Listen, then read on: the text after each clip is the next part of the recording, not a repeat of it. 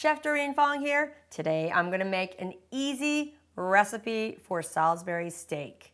Salisbury steak, it is a simple thing. It's almost like hamburger steak.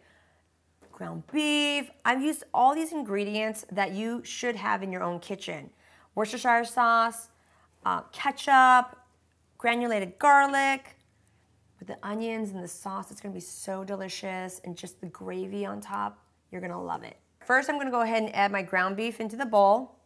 I'm gonna add my granulated garlic, my beef base, my salt and pepper. I'm gonna go ahead and kind of stir that up. I'm gonna add my Worcestershire sauce as well as my ketchup. Get that all stirred up, nice and combined. Then I'm gonna add in my egg, which I've already beaten, and add some salt. And then lastly, I'm gonna combine the breadcrumbs right inside. I'm gonna go ahead and mix that right up. And then I'm going to make sure that I divide this into 4 equal parts. You can either weigh it out or just eyeball it, which is fine as well. And you're gonna form some oval patties. Once I've formed the patties, I'm now gonna get my pan. I'm just gonna get like a medium to large size saute pan, put some oil in it, heat that up nice and hot. I'm gonna sear off each of the patties, put them all in the same pan. I'm gonna sear it off for 2 to 3 minutes on each side so it's slightly browned, okay? Once I've cooked that off, so it's about 6 minutes that I've already been cooking it, I'm gonna pull it back out, set it aside. I'm now gonna add my onions into the pan. So it's gonna cook in all those wonderful juices from the patties.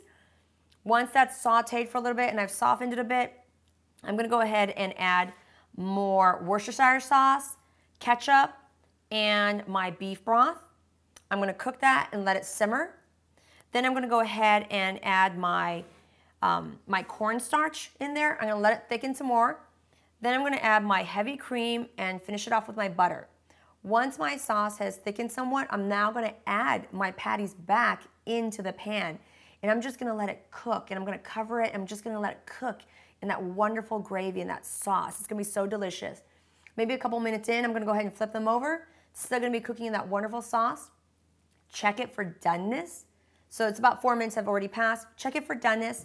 Make sure it's cooked to the way you like it. Well, you know, just make sure it's cooked all the way through.